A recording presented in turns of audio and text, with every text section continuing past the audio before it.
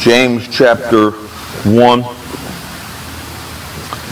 As we continue to look this morning at how our faith is to be lived down in real life. James chapter 1, and we will begin in verse 1. James, a slave of God and of the Lord Jesus Christ, to the 12 tribes in the dispersion, greetings. Consider it a great joy, my brothers, whenever you experience various trials, knowing that the testing of your faith produces endurance. But endurance must do its complete work so that you may be mature and complete, lacking nothing. Now, if any of you lack wisdom, he should ask God, who gives to all generously and without criticizing, and it will be given to him. But let him ask in faith without doubting, for the doubter is like the surging sea, driven and tossed by the wind. That person should not expect to receive anything from the Lord. An indecisive man is unstable in all his ways. Let's pray. Lord, I ask for your help this morning in sharing your word. I ask for your help in understanding how it applies to my life. I ask for your help in the lives of all of us here today. Help us to be receptive. Holy Spirit, please work in our midst. In Jesus' name we pray, and all God's people said, amen. Do you ever feel that no matter what you do, and no matter how hard you try, you just can't seem to get ahead? You just can't seem to get a break. Do you ever feel like things were pressing in on you from every side? Have you ever simply wanted to quit? Gotten tired of fighting, gotten tired of trying, and simply want to run away and start over again? Have you ever felt overwhelmed? Some people have the mistaken idea that when you become a Christian, you don't have any more struggles, you don't have any more trials. Suddenly you've got it all together. That's nonsense. My friend, when you know and love Jesus, when you realize the standards he calls his disciples to live up to, it can be overwhelming. All of a sudden you're hit with the realization that God has given you a great honor to be his ambassador. But with that great honor also comes an awesome responsibility. You and I are called to be ambassadors for Christ, to be his representatives in the world. We're called to be loving husbands and wives, encouraging our spouses. We're given the responsibility of being godly parents. And it's tough finding the balance between love and discipline, between encouragement and discipline. And just when you think you got it all together, you slip. The other day I was stopped at a red light at the corner of Longwood, Lake Mary Road and Lake Mary Boulevard. I was sitting there at the light facing Lake Mary Boulevard when a young man came riding his bike down Lake Mary Boulevard, and in spite of the traffic light, he decided to cut across traffic. A car driving down Lake Mary Boulevard slammed on brakes, not knowing where he was going, to try to avoid hitting him. And this young man decided to cuss the car because the car had stopped in his way, even though he was stopped traveling across against the light. And I, being a minister, fully in control of all of my faculties and emotions, when he pulled alongside me on the sidewalk, was filled enough with the Holy Spirit that I was able to roll down my window and encourage him in the way I think he should have been riding the bike. Immediately after which he suggested I do something which I believe is a physical impossibility. A man of God, a preacher, not only called to represent the Lord, but called to encourage others to do so as well, and to equip them to walk in a way that is worthy of the manner, the positions to which we've been called. And the devil doesn't make it any easier. He'll help your spouse give you grief. He'll cause your children to fight. He'll send every thought in the world to make you think you're all alone, or that no one understands, or that you might as well quit even trying. If you're like me, sometimes it seems that God expects and life requires more than I have to give. When I think about Jesus' Sermon on the Mount, I feel overwhelmed.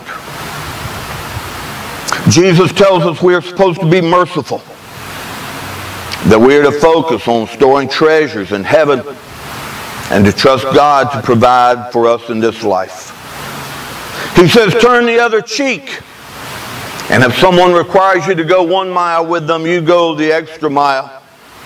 Oh, and by the way, unless your righteousness is greater than that of the Pharisees, you can forget about getting to heaven. And while you're trying to exceed them, don't judge them.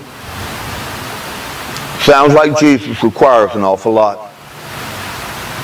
And am I the only one overwhelmed by his expectations? And James is writing to people who not only have these expectations of Christ placed on them, but to people who have been dispersed, scattered across the Roman Empire because of their faith in Jesus. He is writing to people who not only face the pressures of living Christ-honoring lives, they have not only the pressures of daily living, of paying the bills and cleaning the house and fixing the meals and pleasing their boss and customers, but he is writing to people who have also lost everything they have spent a lifetime accumulating. They have lost their homes. They have been driven out of their communities. You know, it's one thing to walk with the Lord when what you're facing is what everyone else faces every day. It is one thing to walk with the Lord when it is a normal day, but it's something else to trust the Lord when unexpected trials come. It's something else to trust the Lord when the doctor's report is not good. It's something else to trust the Lord when your child doesn't come home at night. It's something else to trust the Lord when the IRS calls and says, we need to have a talk. It's something else to trust the Lord when the school calls and says we're having issues. How do you do that?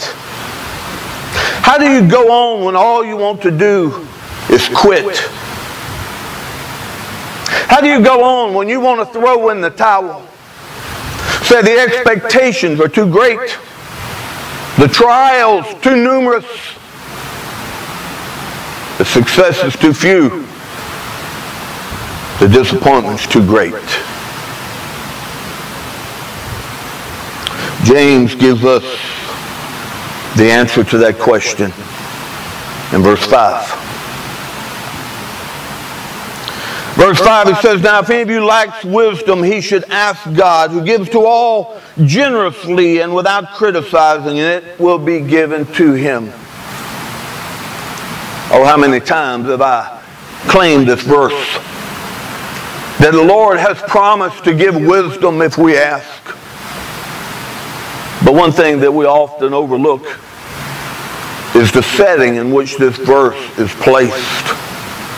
Oh, I believe the Lord will give us wisdom if we ask.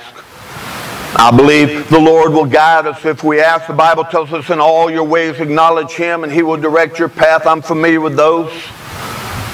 But this specific promise comes in the place of trials and difficulties. Right after he tells us, in the midst of trials, that we are to rejoice, to count it all joy. And when you're scratching your head and wondering how in the world to do that, it is then that James says, ask for wisdom. In other words, when we don't know how to turn the other cheek, when we don't know how to find the joy in the midst of the storm, it is then that we ask. And asking the Lord is simply another word for pray. Now, how is it that we are to pray? Verse 5, James says, ask. You know, there are some people who never ask anyone for anything, because that means humility and humbling themselves. They're more than happy to help you with a problem or to help you with something, but they'll never ask for themselves. Often those who will never ask refuse to do so because of pride. They want to handle things themselves. They don't want to need anyone for anything. And sadly, some people feel the same way about God. They don't want to go to Him. They don't want to ask Him for anything. They just want to handle it themselves. In James chapter 4 and verse 2, James says, "You have not because you ask not." My friend, if you want to make it through, if you want to be able to rejoice in the midst of the storm, James says, ask. Ask with humility. And second, ask with respect. The Bible doesn't tell us that we are to tell God what we need. James says, ask the Lord. Philippians chapter 4 verse 6, "Be careful for nothing, but in everything by prayer and supplication with thanksgiving, let your request be made known unto God." I want you to remember that word, request. Let your request be made known unto God. We are to ask God. Every month for a couple of years, I got together with other pastors here in our community for fellowship and prayer. And quite honestly, sometimes it bothered me when I heard some of them pray. They would say, "God, give me this," and "God, do that." They talked like they were commanding God to do something, like He was a dog waiting to fetch whatever they requested. Isaiah chapter 55 verse 8, Isaiah says, "For my thoughts are not your thoughts, neither are your ways my ways, saith the Lord." Guess what? God knows more stuff than you do. And He knows more stuff than I do. That means I don't always know what to pray for, and I don't always know what is best. I don't want God to give me everything I pray for. I want Him to give me what is best. Because I can't see around the corner tomorrow. I can't see down the street of next month. But my God can. Mrs. Billy Graham once said that if God had answered all of her prayers, she would have married the wrong man several times. My friend, when you pray, remember you're talking to the almighty, all-knowing, ever-present God, not the pizza delivery boy. You're talking to the God who knows more than you'll ever know. He sees around the corner of tonight and down the road of tomorrow. We ask with humility, and we ask with respect, and we ask with passion. Matthew chapter 7, beginning in verse 5, Jesus says, "Ask, knock, seek." Or ask, seek, knock. We're to ask with passion. We're not to be indecisive. We're to be passionate. In other words, what you desire means something to you. It's important to you. The most fatal thing in the Christian life is to be content with passing desires. If you really want to know God, if you really want to have victory in the midst of the storm and light in the midst of the darkness, if you really want to be a man or a woman of God, then ask like you mean it. Let your prayers have passion. You pray and ask for wisdom, for insight, for answers like you mean it. It amazes me the number of people who pray without passion. Like they don't really care if God answers their prayers or not. Let me ask you, my friend. Do you pray that God will protect your son or your daughter, your grandson or granddaughter with passion? Do you pray that God will keep them pure? Do you pray that God will give them a godly spouse? How can you pray such prayers without passion? Do you pray that God will give you wisdom when you interact with them? Do you pray that the Lord will give you wisdom in guiding your family through a trial or through a struggle? Do you pray that God will help you be the parent and example He wants you to be for your children or grandchildren? Do you realize what's at stake? Do you pray that God will save your neighbors? That He will transform you into a person who can say, like Paul, the things you have seen me do, you do also. Do you realize how important you are in their lives? Do you realize how important the way you face trials and difficulties is in the lives of your children and those who watch you? Because it is how you handle trials that will determine whether or not they believe that you believe in God. That you know a God who you trust will get you through all difficulties and circumstances. You realize that through your prayer, God works to change the world. Oh, my friend, pray with passion. For you can rest assured that if your prayer means nothing to you, that it means nothing to God. Pray with humility. Ask with respect and passion. And pray with persistence. Matthew chapter 7, verse 7. Verse 7, Jesus tells us to ask and to seek and to knock. If there is anything other than passion, He's striving to emphasize is the importance of persistence. We keep on asking, we keep on seeking, and we keep on knocking. It's strange He commands us to keep asking when in chapter 6 and verse 32, Jesus says that God knows we need all these things. Why does God ask us to keep on praying? To keep on asking, to keep on knocking, to keep on seeking? Number one, because sometimes there can be delays. Daniel chapter 10, verses 12 through 14. In Daniel, we are told that there can be delays in the answers to our prayers. We are in a war. We are involved in a spiritual battle. The devil will do everything he can to delay an answer to your prayers. So you'll quit before you hear an answer. Don't hang up the phone. Don't quit listening. Sometimes there is a delay in our prayer, and we are to be persistent, continuing to ask, because there are delays in our prayer because of a battle. And sometimes there are delays in answers to our prayer because our hearts need changing. In James chapter 4 verse 3, James says, you ask and don't receive because you ask wrongly, so that you may spend it on your desires for pleasure. Sometimes you ask for the wrong things for the wrong reason. Sometimes God delays answering your prayers because your heart needs changing.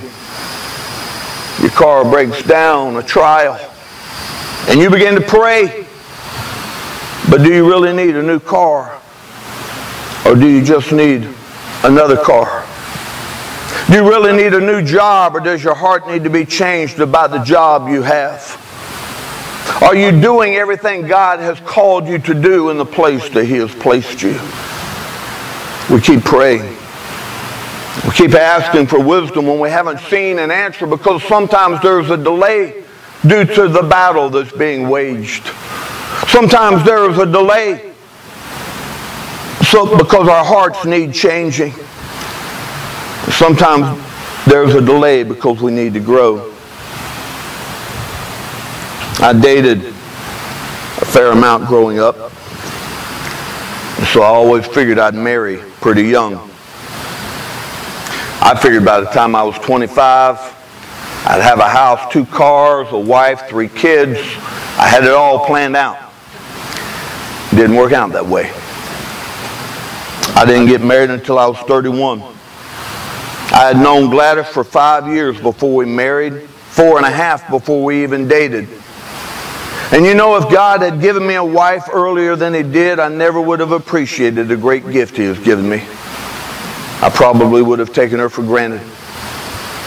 I needed to grow. My heart needed to change so I could see what a great wife He gave me. I needed to grow so that I could appreciate His gift. We continue to pray. We continue to ask and to seek and to knock. We continue to pray for wisdom because there can be delays. We pray with persistence. And we pray with trust. In James chapter 1 there in verse 5. Now if any of you lacks wisdom, he should ask God, who gives to all generously and without criticizing, and it will be given to him. But let him ask in faith, without doubting. For the doubter is like the surging sea, driven and tossed by the wind. That person should not expect to receive anything from the Lord. An indecisive man is unstable in all his ways. We ask, we pray with faith. We trust in God's sovereignty. God can only do what He is allowed to do. Both He and our circumstances are subject to God. After losing all of his worldly possessions along with his children, Job didn't say, "The Lord giveth and the devil taketh away." Job said, "The Lord gave and the Lord hath taken away. Blessed be the name of the Lord." You see, there's no such thing as chance. Every circumstance of life, whether good or bad, has been purposefully allowed by God. Every trial, every sickness, every disease, every setback, every hurt that comes into our life has been allowed by God. When adverse circumstances come, we must remember that God is bigger than those circumstances, and they are completely under His control. We sometimes say things like, "I'm doing fine under the circumstances." The question is, why are you under the circumstances? God is above them, and they are bigger than you are. Lamentations chapter 3 verse 38 says, "Is it not from the mouth of the Most High that both good and ill go forth?" We pray for the wisdom in the midst of trial, trusting God's sovereignty and that He is in control. It was 21 years ago this month that my dad was killed, 6 months before Drew was born. And at that time there was a lot of pain, a lot of heartache.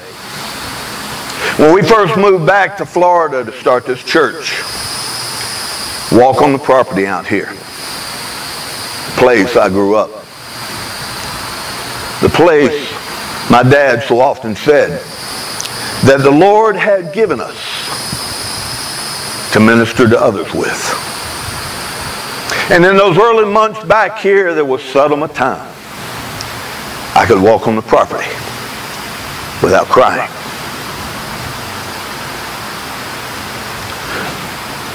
But though the Lord allowed that trial and that pain, He's used that to open doors, to allow me to witness to people that I would not have been able to before. We were allowed to give testimony to my dad's life and how, in spite of his early passing, how he was grateful to be able to be with the Lord and how they could come to know Him too. When we go through trials, we go with trust, knowing that God is sovereign and He is in control of all things. We trust not only God's sovereignty, but we trust His goodness. Joseph, when his brothers took him and threw him into the pit, I'm sure there were times he had doubts. When his brother pulled him out and sold him as a slave, I'm sure there were times he had doubts. When he resisted the temptation of his boss's wife, I'm sure there were times that he had doubts. When he was imprisoned for a crime he didn't commit, and others seemingly forgot him, I'm sure there were times he had doubts. But little did he know that behind the scenes God was working. Not only to raise him up to the second highest position in all of Egypt, but to use him to prepare a home for his family to come to. Because God is good. Drew was blessed to do very well in school. Graduated with a 4.3 GPA. He attended Daytona State College while in school, graduated with an associate's degree, had over a 4.0 from the college as well, did very well. When he decided he wanted to go away to school, he sent letters and applications to universities all over our country. And some of those applications were pretty good because Daddy would look over his shoulder and help him. The punctuation was correct. The grammar was correct. And yet, in spite of all of the applications and in spite of those at the school telling us, if you send out enough letters and apply for enough scholarships, you'll get enough money to get through college. In spite of all of that, he got no scholarships from any of those letters. Reluctantly, very disappointed, he decided to stay home and go to UCF, to stay with Mom and Daddy and commute back and forth. It's amazing how God has worked. Every semester since he started school there, the school has sent a letter. Oh, we're going to give you a grant this semester. We're going to give you a scholarship this semester. If things continue the way they are now, in December, Drew will graduate with more money than he had when he started school at UCF.